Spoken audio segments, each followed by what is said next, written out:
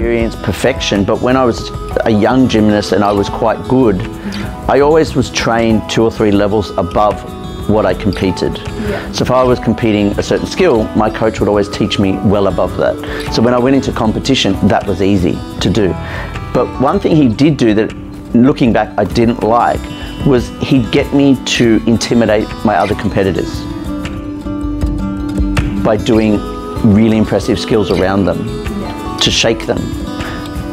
I didn't know that at the time. I was a kid.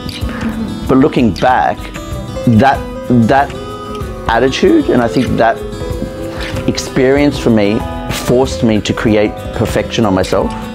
I must be better than everybody else in that situation. And when you go to an audition and you don't get it, you're like, but I'm good.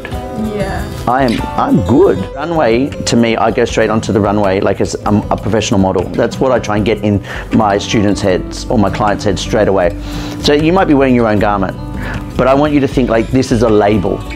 Your job is to sell that garment as part of a range for people to buy. It's actually not so much about you. It's about the garment. For you to know these are the rules, what's accepted. Educate yourself, but get online and you will confuse yourself.